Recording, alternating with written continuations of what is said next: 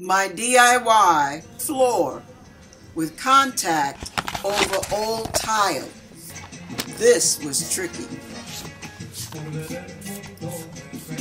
Here we go.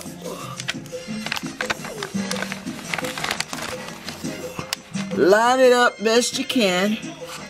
Don't worry about it being perfect, because you're going to use the razor to clean it up anyway. So you just get all that down first.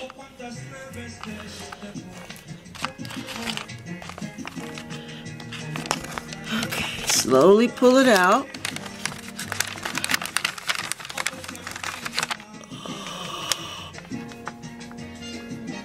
Okay. Now that we know we have that much done, I'm old, y'all. This is the squeegee that I use.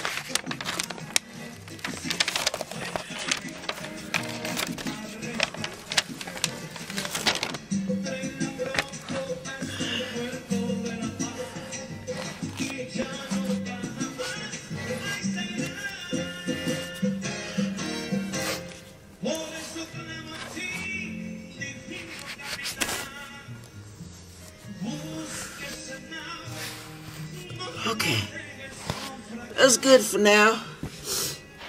I'll probably pull that up later because it's got air bubbles, but for right now, just so you see what it looks like. Woo! Okay, this is how you cut in the groove. This is a good way to work the groove in real good in the grout line, so it makes it hug it really good. I already cut that one. Okay, here we go. Take the razor and you just cut. Take the razor, you lean into that tile and you cut. When you lift it up, it looks like a real tile down there. And the nice part about that is after you add the heat, the blow dryer, it secures the bond even better. So it's not going to be lifting up on you until you're ready for it to lift. This is the demonstration I wanted you to see, how I laid my bathroom floor, which is coming up right now.